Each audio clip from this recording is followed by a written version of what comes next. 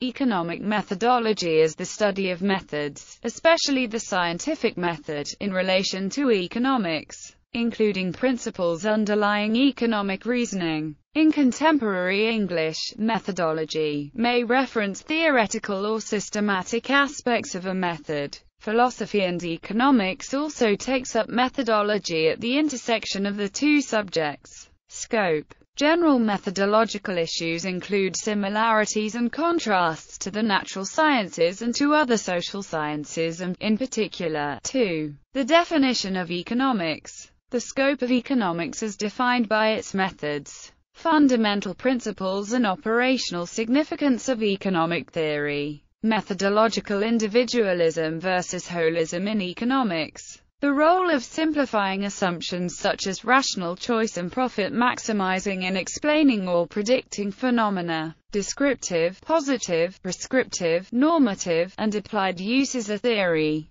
The scientific status and expanding domain of economics. Issues critical to the practice and progress of econometrics. The balance of empirical and philosophical approaches. The role of experiments in economics. The role of mathematics and mathematical economics in economics. The writing and rhetoric of economics. The relation between theory, observation, application, and methodology in contemporary economics. Economic methodology has gone from periodic reflections of economists on method to a distinct research field in economics since the 1970s. In one direction, it has expanded to the boundaries of philosophy, including the relation of economics to the philosophy of science, the theory of knowledge. In another direction of philosophy and economics, additional subjects are treated include decision theory and ethics.